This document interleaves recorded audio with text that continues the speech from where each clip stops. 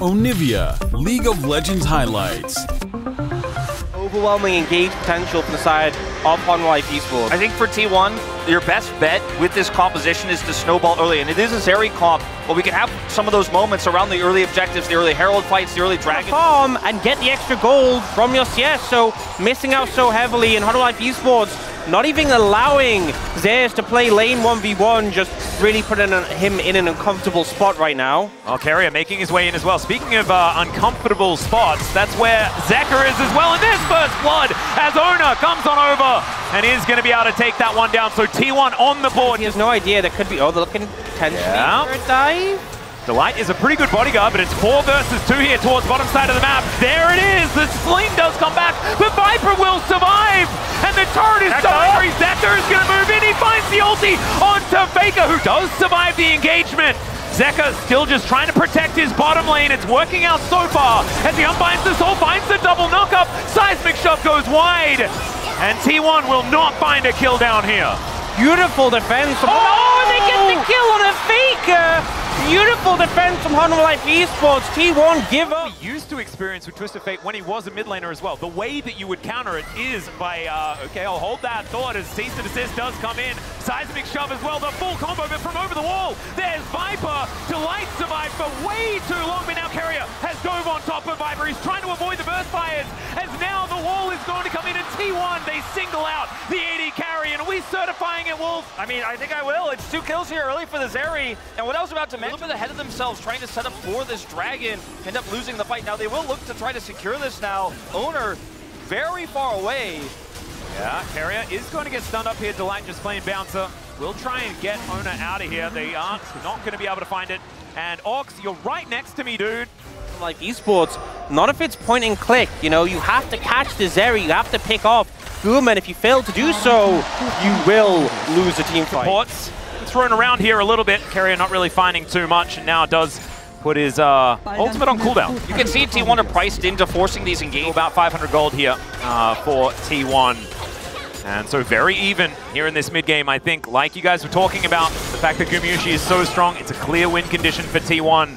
Hanwha Esports, though, they just want to get into these team fights. They want to be able to try to lock down this area. Of course, Magnustorm's pretty good, but so is this. The cease and desist comes in, and Faker and Ona just showing Zeka that this combination of Talia and the Vi is not to be trifled with. And you know, that's part of the issue as well. Hanwha Esports have 2 carries in their composition. If you target one of them like that, if you do that to Zeka in the lead up to or just at the start of a team fight, suddenly you're dealing with 3 tanks and a Varus, and it isn't that on-hit Varus, so the ability to have that sort of sustained damage in a fight isn't there. You know, kind of shows you the priority when it is a Chemtech Soul. 5 members of Hanwha Esports group up, T1 don't even care. Yeah. They'll just look to get pressure in the side lanes, look to try and cement more for lead. You really will feel frustrated if Guma simply flashes away from it. So I think this is definitely giving an edge over the T1. Hanwha Esports are on the objective.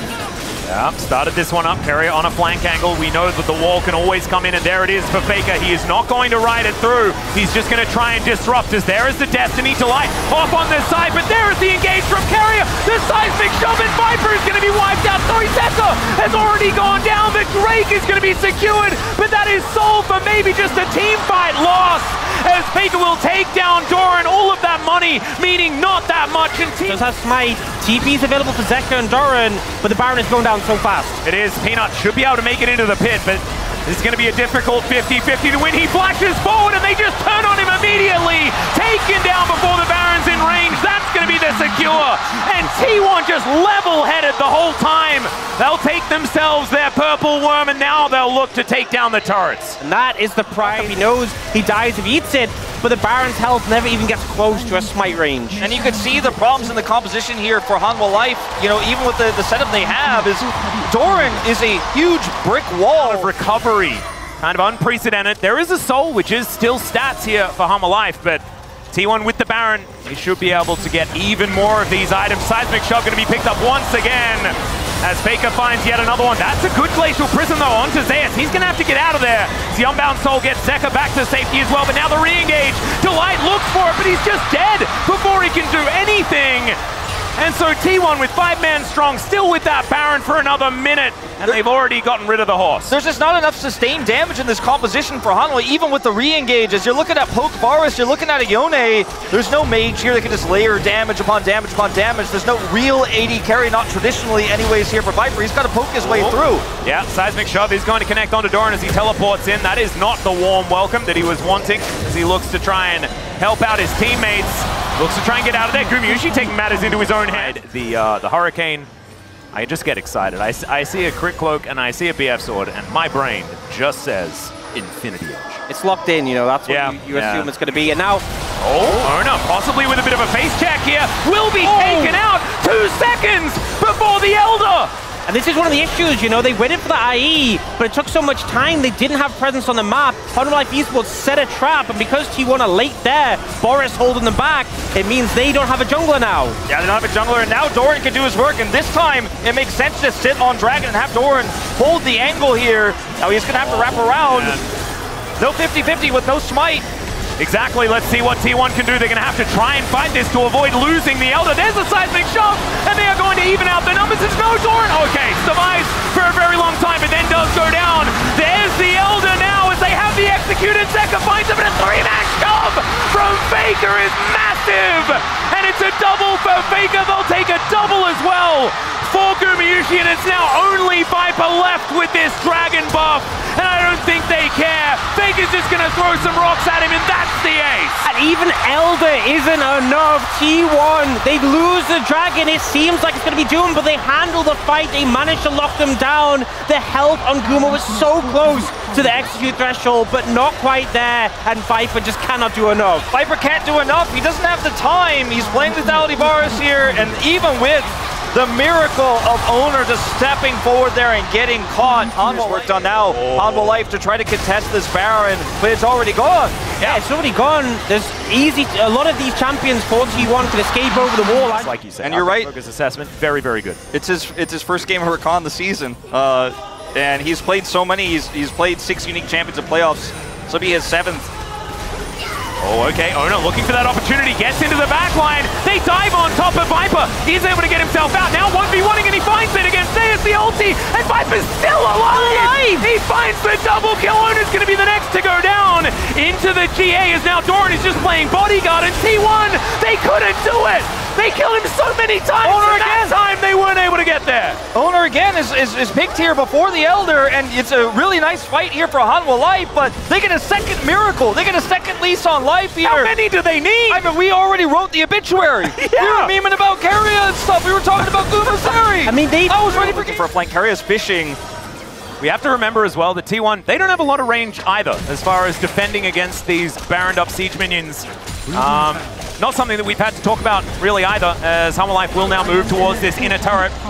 Splitting. We are getting back to even territory as the Weaver's Wall is going to be just elected into. Faker not going to be able to convince them not to break open the base. As like you say, it could be a trade of inhibitor turrets, but Hanwha Life Esports, it doesn't look like they're stopping, as this Elder is still ticking down. Another 5 seconds on that one. They find the engagement and they blow off Faker. Into the back line goes Curry. He tries to find that quickness, but he's permanently frosted and taken down. The deletion on 2 members, is that enough for the end of the game? I don't think so. As Hanwha Life Esports, they don't think so either. Yeah, so many cooldowns burned there. They have to respect the Zeri. Guma's still such a threat. With Flash available, with GA available, they will actually look to reset the back of this. Doran's going to TP in. They want to look for the end. They want to end. They want to end. They don't want to deal with that Weaver's Wall anymore, or rather the flip. Oh, no, they find the engagement!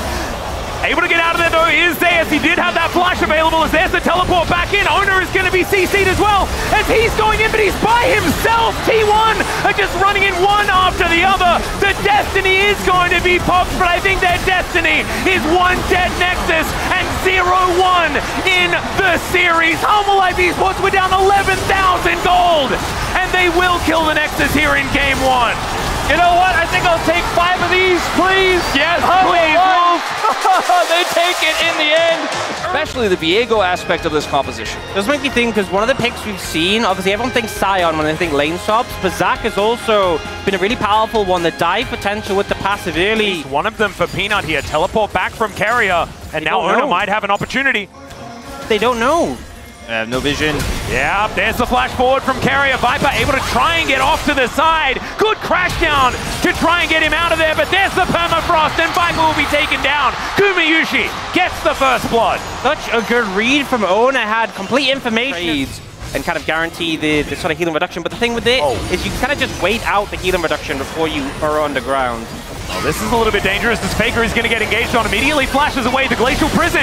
Going to go wide. There is the lockdown on the Dragon for T1. But Delight gets them on in there. They take down Faker. Empress Divide is massive. And it's 2 kills to start off the fight. Carrier is not long for the world either.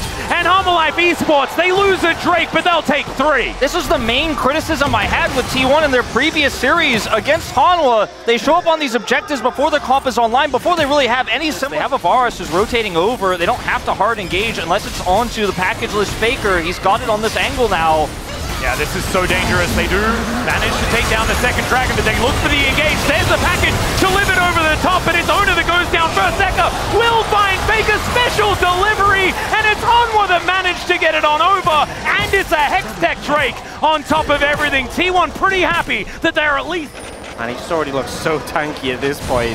Yeah, no, this is kind of ridiculous. Is Gumayushi going to come on over? Piercing Darkness not going to work out. As now, let's see whether Zeus is going to survive. He flashes forward, gets the head bonk. The Empress Divide is going to throw him against the wall as they focus the turret. The Bolt Breaker is going to get the shield for Peanut. And Zeka, he survives with his shifting sands. Sets up his own turret as well as they take down the Zac. Doran, he survived. His turret had already basically fallen down earlier, and the Rift Herald is going to charge into that inner turret as well. Doran actually having the gusto to take down HLE himself. It's so rare that a champion can just walk up in front of 3 people, walk behind the Herald, and just auto the eye, but Rek'Sai is just that champ, and I feel like the payoff is really there. It's a minute till that Dragon though, and that's going to be a TP coming in. Yeah, TP from Zeka here, moves towards his top side, is now Faker having to deal with it. Conquering Sand's going to come through, and of course there's Peanut. Turns up, that is going to be just the last Sand Soldier auto, and Zeka just collects it. I mean, with Halo Blades here, the early Nashers, 3 kills to his the fight. Yeah, very late, and also, you know, Faker doesn't have that many quite stacked up yet. Again, Zeus, flank angle pretty big from Zeus, like you were talking about. Carrier making his way in. The Drake already secured Hanwha's first of the game, but there is the elastic slingshot. They dive on in, the package down as well, and they take down Zeka, the priority target. Doran looks for the backline and will be able to trade the mid laners, and there is a great Magnus Storm as well. Viper, the next one that can try and carry this fight as Owner is starting to pop off, but the piercing arrow going to take him down. Zeus now just trying to peel as best he can. Peanut, how are you still alive? Almost managing to escape as Viper has to flash away. Doran, of course, can just survive for basically forever. He'll make his way out as Viper was kind of baited into this one and will be falling down. Dodges a few abilities, and T1 win a team fight. It's just tank diff. It's just tank diff. Both of these tanks, all 3 of these tanks rather, running rampant in these fights. The initial kill onto Zeka so huge, you know, with that Leandries, with that Naxos would be someone who could... Zeka also flashing there, so that's another tool gone here for Hanwha. But Faker, he's just so behind in terms of his itemization. He does not match the poke of Zeka, ironically enough. No. Crash down, Carrier gonna get knocked up and destroyed. Zeus diving on in there, doesn't find the stretch Armstrong. The kill back does come on in though, and now Owner, he knows how to play the rel. Empress Divide does nothing. The Heartbreaker dives over it, and Faker will now get into that backline, and Owner pretty good at the Azir as well. Very nicely done. He'll now just transform into everyone, and the snowball of the team fight is beautiful. T1, they love going to Baron. They're going to do so now. As soon as the momentum starts to go in favor of T1, the Viego resets come through. Guma and Dragon do what they can. Well, let's see whether they can actually get some sort of steal, as Faker still in that mid lane. Doran has moved back to try and contest. The Dragon is going to equalize. T1 will start it off once again. And Zeus does take a Hex Gate over. That's a teleport in from Doran. Just gets into the pit. Of course, he can do this because the Rek'Sai, she is so incredibly tanky. And just now, going to be burrowed around, moving in. Let's see who manages to take it. It's Peanut, the lock down the Dragon, but can they win a fight is the question. Doran unable to tunnel his way out. And that is going to be a kill going over to Zeus. So T1, that will take the fight but they won't be able to pick up the Drake. Delight's hovering around the edge of the Drake, and Hanwha Life, it looked like it was very clear they did not want to take that fight into Faker's package. They were just looking for secure the Drake and evacuate, and the second the smite goes Peanut's way, they bail out. Doran is a casualty of this call from Hanwha Life, but at least they're able to stack 2 dragons here. Problem is that Baron is still up, and T1 are going to get more than just that pick on the Doran. Now they have to move in and respond. All right, teleport in. Yeah, Peanut has flash. Looks like they wanted this group over the wall as Delight. He has an opportunity as well. Peanut gets into the back of the pit. This is dangerous. Has to flash away immediately. Now Doran, he's able to take the front door, and T1 are going to peel away. Faker still with that package up. They want to get that turn, and they're going to need to do it sometime soon. Now the package is going to be used just to try and rout Doran here, but it isn't exactly the most. He actually just decides to go back on top of the package. I don't know about that one. That is going to be Ona getting his first kill of the fight. Takes down the big tank of this one, and both flashes from the carries are now on cooldown for Hanwha Life. And this may just be both objectives to T1 here. They could rush down this Baron now, and with Doran down, it's hard for Hanwha to stop. I mean, Peanut doesn't have flash. They don't have vision.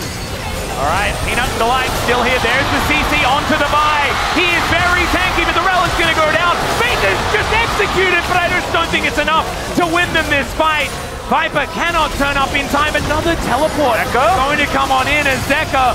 He could be the hero, but full information is there for T1. And they will be able to take down this Baron. Zeka unable to get in there, and he may not be able to keep himself alive. He is. Not enough cooldowns here for T1. What if Faker gets to show up without using the teleport? That's just going to put them on slow point. And this is just a chain of events, a domino effect of what happened with Hanwha Life trying to stop that. You know, we often see the Corki like pick it up last second and come over. T1 will have ample time to set up for this soul fight. Now, Hanwha Life Esports are trying to attack Carrier, but you're going to take so long to kill him. Yeah, this is taking forever, and there is no damage here in this fight. Remember, this is a lot of tanks. Of course, there is Peanut there. They will be able to get through the Sejuani, but they have to invest everything to take him down, and they'll lose an inhibitor for it. They may even lose the base, as the backs have now been started for Hanwha Life Esports. Going Shadow just to stop them, and they'll take the first Nexus turret. There is so much damage under these turrets as well with the Corki in the center. I don't think that was worth it, Hanwha Life. Absolutely not. And I think trying to set up an engage would have been a little bit more successful. Just sit under the turret, try to look for a Zeka flank, shut them down. You end up losing inhibitor for this. You get the kill on what T1 had last time, but the map control that they have is way more oppressive. Threatening that bottom inhibitor, taking it down. Is Peanut now in trouble? Yeah, Perry just going to interrupt him here as Peanut tries to take the Hex Gate, but it is not going to work out. He gets himself a big old shield and is just going to be taken out. There is now Ona turning into the Vine, looking to try and get a little bit of a re-engage. I think Peanut trying to buy some time makes a bit of sense, but feels like a little bit like he was throwing away his life there. Yeah, I mean, he could have maybe tried to set up for a sandwich, but there's just no control. He's identified early. Oh, God. Oh, Delight taking so much damage here is now T1 pushing down this mid inhibitor turret. That is going to evaporate. And this feels a whole lot cleaner. There is the engage. The elastic switch up, fantastic by Zayas to make sure they're all CC. The Emperor's Divide tries to get something done, but it's from the grave for Zeka. And once again, just engaging with reckless abandon is Zach. Gorgeous this game. And T1, they will answer back and make this best of 5 a best of 3 and win one against Hanwha Life for the first time this playoffs. And I feel like, you know, game 1, we saw Hanwha Life composition kind of lacking damage. It was enough to get them over the line, but this time they just couldn't. Fear for T1 in this competition. I think on paper, you just remove the right side of your screen and you look at only a T1 strap. Fantastic grab. Great scaling. Ornament's going to be fantastic. You have front to back. Decent searing charge, but Arctic Assault gets Peanut out of there, but now won't have that Q available. That will be the Drake going over to T1. First Mountain collected here for a composition with 2 tanks. That is scary as Needlework has come out here. Doran fighting against the Cassante and will be able to stay alive with that extra healing his way in from the south. As they do get the ward over, Faker will be able to move first here from mid. So let's see what Delight can actually get done here. Chain not quite going to connect, but there is the ram. It's going to get called, gets a knock-up only on to Delight right now, but as Ona goes down so incredibly low, Super Mega Death Rocket coming in, Dawning Shadow to try and keep them alive, and Doran is just dashing around with reckless abandon. The Drake goes to Hanwha Life, and they manage to pick up Zayas. Emperor's Divide used just to get them the heck out of there. As what are you doing, mate? Does move his way in, but Ona able to get himself out of there, and will be just fine. Peanut going to stop him one more time, as this is getting a little bit rough now. Zeka moving on over. There's the ulti. It does come on through. They dive on in. Empress Divide going to be avoided here by the Yone. But in comes Gumayusi. Over the wall goes Peanut, but he's once again met with another T1 member, and they are routed where they stand. I mean, this is a huge overcommitment there. And there's a backup on the play. They are now looking for this Herald, though. T1 are moving to try and follow up. Zeka does have TP. Yeah, Doran has made it in. There is the teleport for the Yone. Zeus off on an angle, has a Mega Blast Cone to get himself into that front line exactly where he wants to be. Death Sentence goes wide, and now Doran into the mist, has been a bit immune, but Gumayusi, he's not. The Yone dives on top of him, Super Mega Death Rocket, it is yet another fight. Started off with a Jinx getting excited as Ona not able to get his own reset. Great hook, but it's onto Zeus. That's not a priority target. That movement speed for Viper is now wearing off. Oh, that Q. But it's a great catch from Delight. And Peanut's going to lock down that kill. Now Gumayusi running for the hills. Great cleanse. But it's not going to dodge a rocket. That is going to go into the back of his head, and T1 once again going to lose out on the fight. Good flash from Faker, but these death sentences are just magnetic. Delight's Thresh has been so good in playoffs, and you look at this situation here for T1, and yeah, you... Once again, this time Peanut having an even better performance than what we saw in game number 1. I feel like he's much more present, maybe too present if we're going to include that play previously. But it's definitely better to go that direction than it is the direction of passivity, I think especially. Getting a teleport, big news. Yeah, ends up being pretty favorable. The fact that the Herald was being top and you don't even immediately get the tower, you know, Zeus doing a good job of dealing with the pressure there. You do see them moving over to capitalize, so now with this pressure on the top of the jungle. Oh, yeah, Gumayusi actually sticking around for a little bit longer than he needs to as the Permafrost and Super Mega Death Rocket to give the kill to Viper.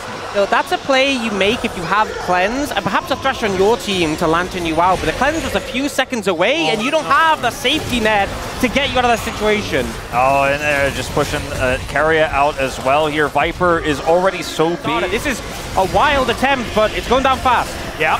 The control ward in the back of the pit is going to be taken down, but it does give Hanwha Esports full information. Hook now going to come on through. Flame Chompers go down. They do manage to secure the Baron, but can they find the fight as they split the Red Sea? As in goes the Yone, finds absolutely no one. Double knock up from Carrier is fantastic, and they're on top of Viper in an instant.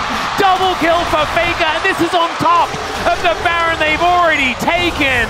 Hanwha Esports just caught napping. And this is how you know. I mean, Faker ends up picking up the Doran. He's not there. And T1 make these calls all the time. It's a trademark T1 moment. 20-minute Baron, set up for it. Now move over, even out the Dragon count as well. The kill count actually just evened out there by T1, but I feel like it is so much more. The amount that they're going to be able to pick up off the back of this. Not really able to engage or flank with no vision, no teleport wards for Zeka. Yeah, they do have the teleport, so there's at least that. He can teleport onto the ward or something like that. They get a nice knock up onto Doran, but he's just barely inside the mist. They do get the Glacial Prisoner's Carrier. May have stepped too far forward. That is a lot of CC, but he just baited them in. And then the Ram comes down. Viper trying to dodge, but he's going to get thrown back into the waiting arms of T1. It's more kills for the god of the mid lane, and T1, they're looking to take more. Just feels like Hanwha Esports aren't prepared. T1 firing on all cylinders. They're the ones setting the pace of the game.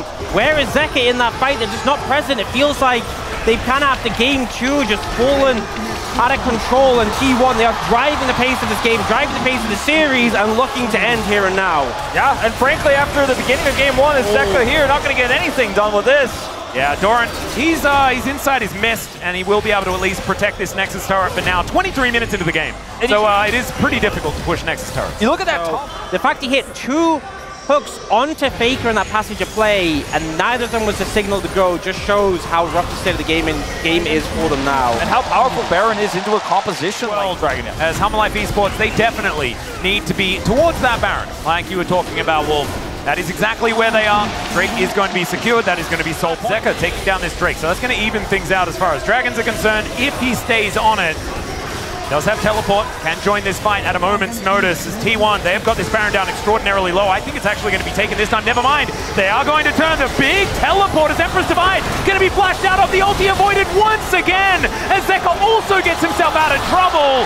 Doran going golden, but he is so incredibly low and will be taken out.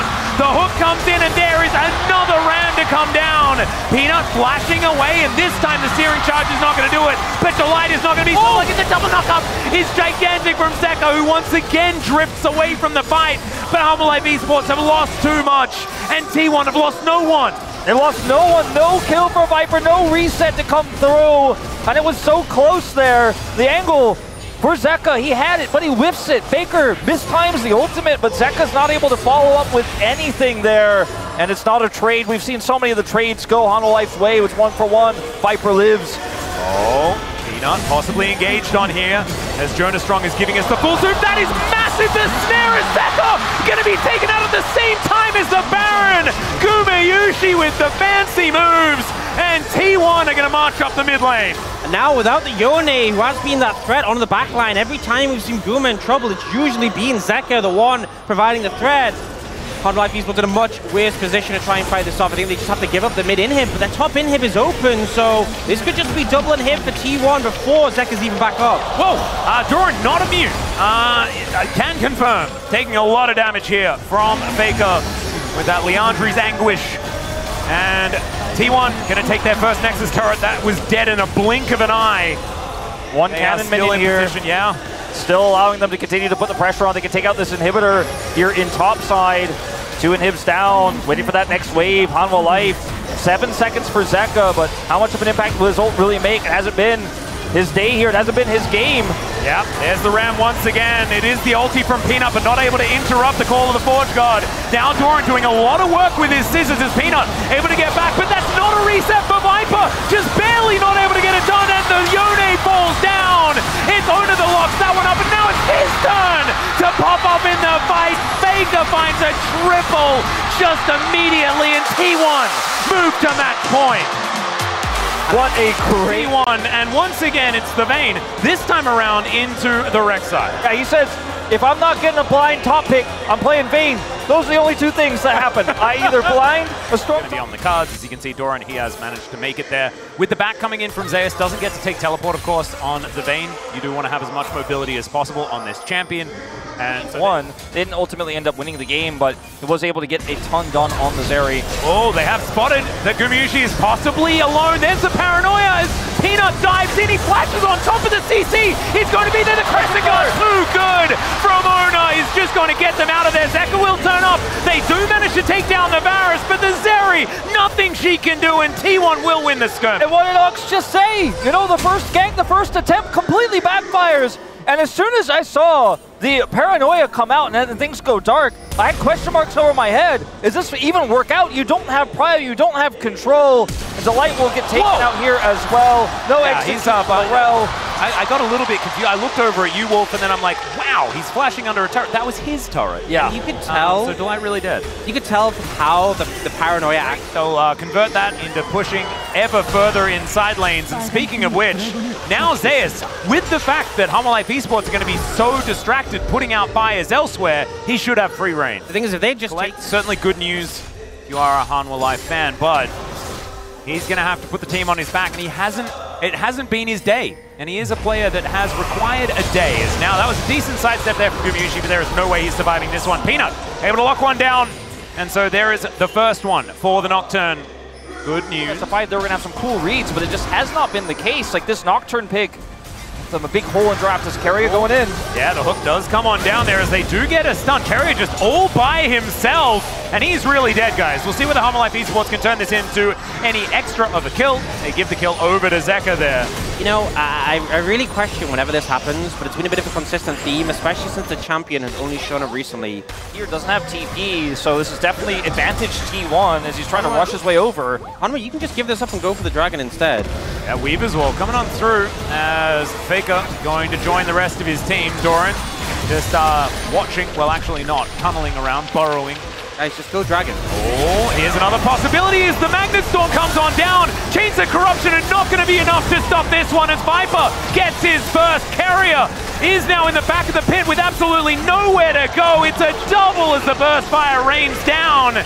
And I don't know. And Ox, like, yeah, the P1 thought they were going to be pushing towards the Dragon as well, and it's not the way I thought it was going to happen with Zeka, but it's in fact Delight who makes the clutch play there with the Magnet Storm engage, gets Viper those 2 kills, and that is a very scary thing for T1 here. Is now a gold lead for Hanwha Life. The early game so much in T1's favor, but some overextension, some small mistakes, and now Hanwha. Yeah, the Runans for the Zeri, so a minute and a half until that Dragon. It's a big, and I think all sums going to be backed up. Oh dear, Empress Divide just going to throw Carrier back. That is going to be one pick, but the Baron just spawned 30 seconds ago. Possible opportunity here, as they have so much vision denial as well with things like the Paranoia. They have topside push, and Faker can just put up a wall if they do want to start this, but they have not, so I think they're just going to give up the Dragon here and look to try to push Doran. Oh, Doran could be in so much trouble. There are 4 people coming on over. That flash hook just amazing from Carrier, the seismic shove to push him back in, and if they just keep him CC'd, he is going to die. That is going to do it. The Rek'Sai goes down. T1 get their pick, and they might also get a Baron. Tough call to make here. This is not the same decisive 20-minute Baron we saw in Game 3. Yeah, this is dangerous, because Peanut's still here, and he has access to a light switch. Zeka has flash ult as well. This is really risky. Yeah, Paranoia does come down. There's a flash Magnet Storm, but it's only onto 2. Delight not quite finding the same amount of value, and he is going to be taken down.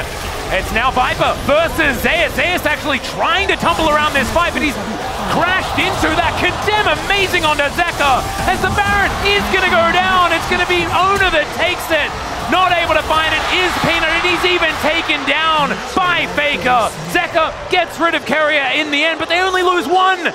Such a about 2,000 gold. It's not the end of the world for Hanwha Life Esports, but the problem is that it's happened the last 2 games in a row, and the more it keeps happening, the more inevitable it feels, and it must be so difficult to hold on. As one heck of a flank angle, as information trying to be picked up here. Owner might be their target as Paranoia comes on in. Owner able to talk to the rest of his team. Crescent Guard does come out. He's taking a lot of damage, soaking a lot of damage, but it's not going to be enough, and the kill goes over to Viper. There is the pick on to the jungler, but, I mean, what are you going to take? Yeah. Baron's already gone. It was running out anyway, so T1 didn't have much time to use it anymore regardless. Dragon, Owner's going to be up from that. Oh, Baker. Oh no, there's the face check. The crash down comes on in, and Peanut, he will be able to get the fear off. Yeah, he does manage to get the rocks down, but that is going to be the last auto, and that one might actually be impactful. That's a bigger one, because although he has TP, the timing is close to Dragon, so you can see Hanwha Life Esports get complete control of the area before. Massive spike. This is IE's area as well, so this is really fast. Yeah, really fast, and also it's 3 Mountain Dragons if they get this. Owner is likely to be able to get in there, though. That is going to be the secure from Peanut, and there's the Flash Magnet Storm. Delight getting in there. Viper is ulted as well, but the first kill is going to go over to T1. Delight now in trouble, and he is going to be taken out. And now Zeus, he is an 80 carry as well, and he is looking gigantic in this one. That is going to be him hunting down Viper. He is going to be able to help take down Peanut as well. The hook from Carrier is just too good, and T1 are going to strike again. And cut your lit. Yeah, there's a Hex Flash. Look at Zeus' damage onto this turret as well. It's just gone. No, it's ridiculous. He's managed to complete his Trinity Force. Yeah, this is going to be fast here. T1 have to be decisive. Weaver's well ready for Faker. Yep, Faker going to get that one in there as Delight off to the side. Not necessarily in the best position here as they dive over. It's actually Gumayusi again, taking the Baron with the arrow. We've seen that one before. It's now Crescent Guard. Owner diving on in, and he just takes down Peanut. Matters into his own hands. And now Delight tries to go for the re-engage, but who's tankier? It is Carrier this time, and now Zeus. This is where he thrives. Viper just taking thirds of his health at a time, although dishing back a fair bit himself. And so Zeus going to retreat to the side lane, and the Baron... 8,000 gold the advance, 3,000 on the Baron. And there, it looks hopeless. I think you always have to be a bit careful when Zeus leaves without having TP, because I think that's when immediately Hanwha Life Esports are looking for something. Well, they are definitely looking for it now. Tunnel does come in to flash out immediately from Faker. He is not risking it. He knows exactly what you say. But they just burn Paranoia with 10 seconds still Dragon, so... Oh, the Black Hook, and he manages to find Zeka!